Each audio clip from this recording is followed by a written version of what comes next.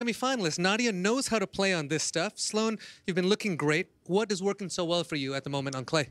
Yeah, I mean, obviously I had a tough start in Madrid and I went to St. Malo and got some good matches there, which was really nice, and picked up another title, which is awesome. And just getting comfortable on the clay it always takes a bit. Obviously red clay is very different from the clay that we play in the US.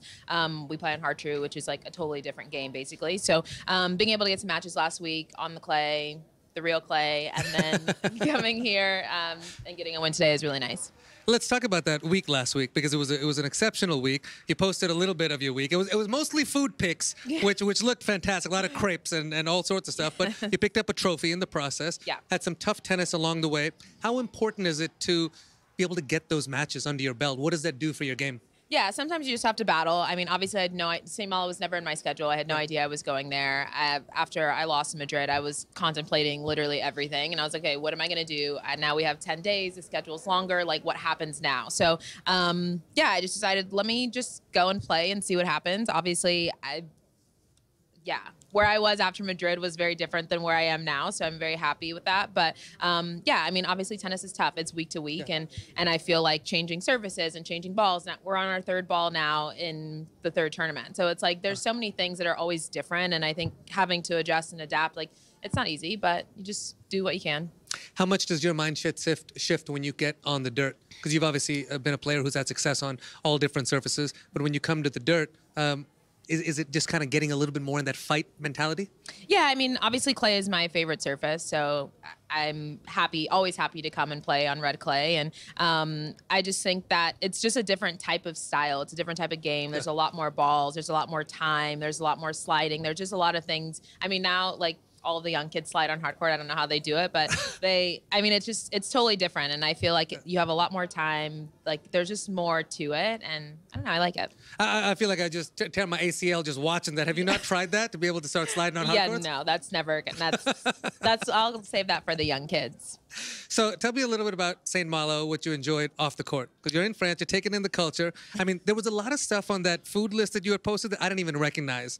Oh. So did you really dig in over there? No, it was amazing. The food was the best part of the trip. I mean, the tennis was good, but the trophy was your last slide. Yeah, no, I was like, well, I mean, come on. Like, every day going into St. Malo, I was like, well, I'm just going to make it through this week, and I'm going to have a crepe every single day, because that's what's going to, like, get me through and make me happy. And we had a crepe pretty much every day, and it worked, and everyone was happy, and I probably shouldn't have a crepe for like a year, but that's okay. Key to success, ladies and gentlemen, have a crepe. You may not play like Sloane Stephens, but you know, you can at least give it a shot.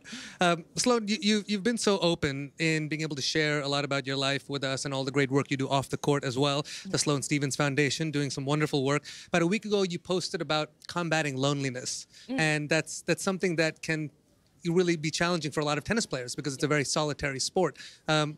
Tell us a little bit about that, and how you think that's important, and what is best to try to be able to combat that. Yeah, so the Surgeon General actually came out with an entire article about how combating loneliness, and obviously being alone, and your peers and younger generation of kids now that don't realize that they are basically in solitude. Like, COVID obviously changed a lot of our lives, and I don't think we all took a moment to be like, wow, we tennis players are very alone. Like, when we were in our bubbles, our COVID bubbles, like, we literally never left our hotel rooms, right? And it was like the most boring thing on the planet, but it was like, you still have to work, you still have to do your job. And I think looking back now, I realize how alone I am a lot of the times. Like, I'm like, oh, I'm fun. Like, I like to do stuff. And then I'm like, actually, I don't want to leave my room for like 2 days. And that's like totally okay with me. But that's normal for me, just because that's how my job has always been, right? Like, it's always been okay to, like, you're at a tournament and it's raining and you just stay in your room. Like, the only time you really leave is to go eat meals. Like, and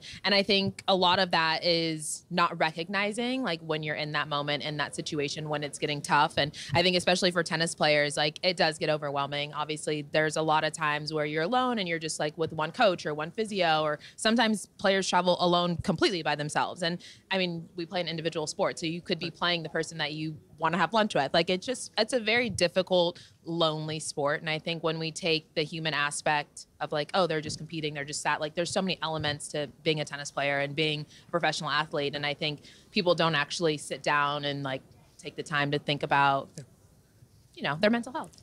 Really beautiful topic. Everyone should check it out. Sloane Stephens Foundation. Sloane, you take on Vika Azarenka next. I think all of us, we're going to be grabbing the popcorn, excited to watch two, great hitters of the ball, especially on a surface like this. How excited are you for that challenge? I'm excited. Obviously, I'm playing a lot better, so that's good. And I played her in Charleston, which was good. We played a good match there, and obviously green clay to red clay is very different. So I'm excited to get back out there. Obviously, like I said, I'm playing better and just trying to get as many matches before the French and get ready. And I saw another tournament next week. And for this short clay court season, I'm very happy with where I'm at, obviously. And I'm just going to go out there and battle and do my best. Well, your ranking's moving up nicely and you're looking great. So we're going to wish you all the very best of luck. Keep it rolling. Thanks. Sloane Stephens, everyone. Michelle, Tracy, back to you.